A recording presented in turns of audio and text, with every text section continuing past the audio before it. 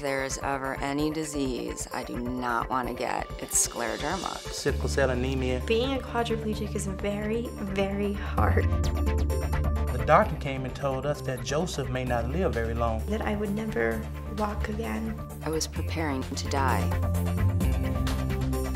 Adult stem cells taken from my own body. They brought the sample back and they just injected it. Now I'm able to stand, I walk. When my lung functions improved, that was a pretty exciting thing. He just became actually a normal baby. It's a miracle. I said, I know. This can help so many people.